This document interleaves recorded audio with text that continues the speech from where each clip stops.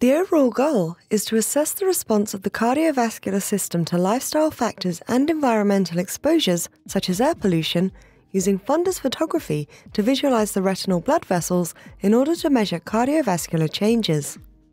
This is achieved by repeated visualization of the retinal blood vessels in a panel of healthy adults over a 4-month period, including an episode of high air pollution. As a second step, retinal image analysis is performed using a semi-automated software to calculate the central retinal arteriolar equivalent, or CRAE, and the central retinal venular equivalent, or CRVE, as proxies for microvascular responses.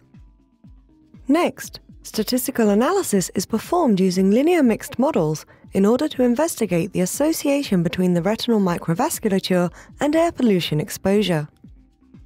The results show a statistically significant decrease in CRAE and CRVE in healthy adults during a period of increased air pollution. The results indicate that the retinal microvasculature has a fast response to air pollution. This method can help answer questions in the field of public health research and more specifically cardiovascular epidemiology. Measuring the response of the smallest blood vessels in the retina is considered helpful to detect early effects that may be on the trajectory to disease development. Our approach to public health studies focuses on tracking individuals, so we try to reduce the burden for participants to keep attrition rates low. Retinal imaging is a non-invasive and convenient technique that fits perfectly in this philosophy. This technique can even be used to study microvascular changes in vulnerable groups such as young children and elderly people. Eline Provoost and Thijs Louis, both researchers in the field of cardiovascular epidemiology, will be doing the demonstrations.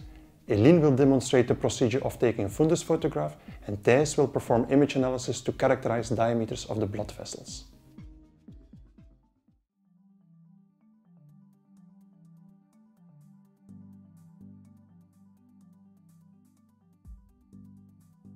Begin this procedure by removing the protection cells from the main block of the unit and the digital retinal camera. Open the battery compartment and place the battery in the camera. Do not disconnect the wire connecting the battery and the main unit. Next, screw the camera onto the main unit and connect the 2 wires to it. After that, connect the main unit to the power grid and to the computer with the supplied USB cables. Turn on the main unit and the camera, then turn on the computer.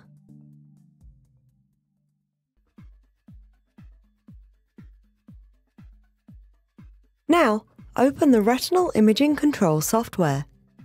Then, click the Study icon in the upper left part of the screen. For a new patient, fill in all the details such as patient ID, patient name, date of birth, etc.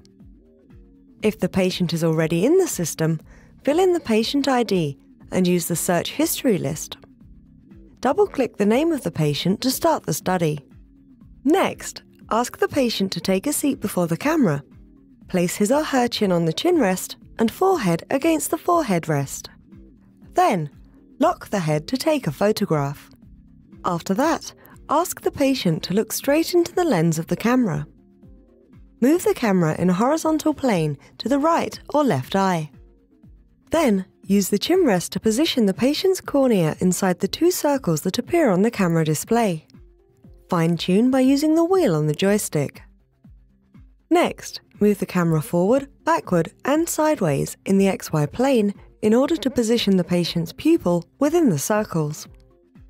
Make sure the pupil forms a continuous circle.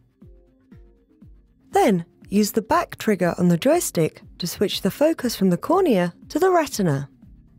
At this stage, the patient should observe a green light. Ask the patient to look at the green light. To focus the camera, align the 2 lines that pop up by turning the wheel at the base of the joystick. Turn the wheel until the 2 lines form a continuous line. Subsequently, use the green light to place the eye in the optimal position for a photograph. If required, move the light using the arrow buttons at the right side of the camera. Position the green light in a way that the optic disc is centered on the camera display.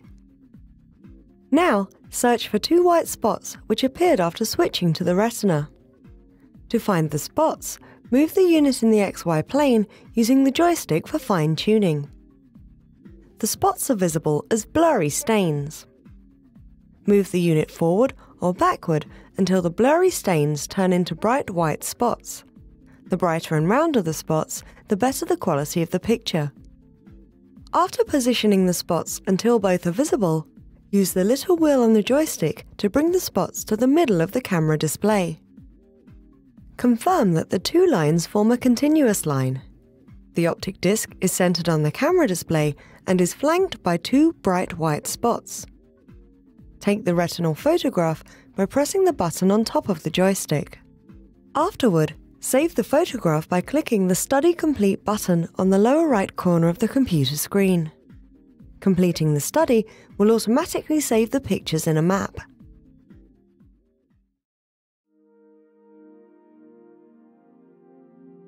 In this procedure, determine the scale ratio by measuring the distance between the center of the macula and the center of the optic disc in pixels.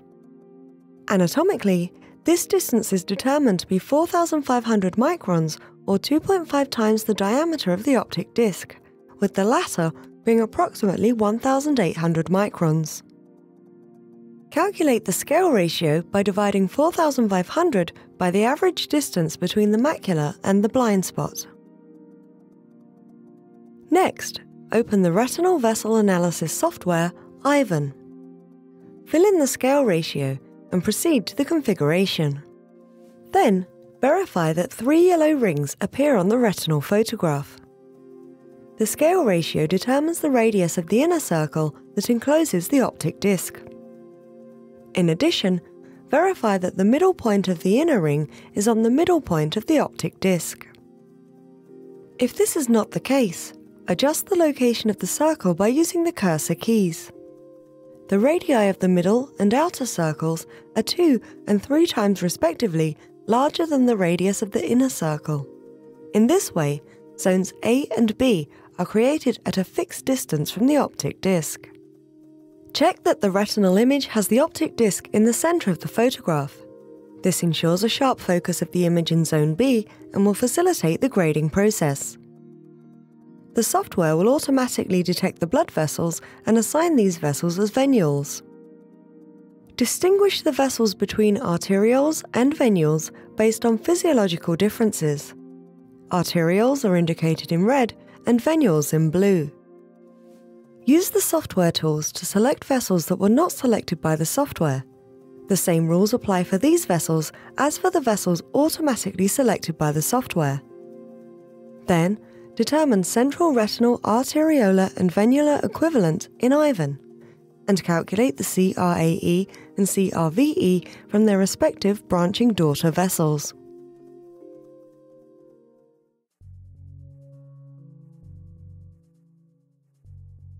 This figure shows the estimated change in mean CRAE and CRVE in association with a 10 microgram per meter cubed increase in PM10 or a 1 microgram per meter cubed increase in BC for different exposure lags. These data were obtained from a panel of 84 persons.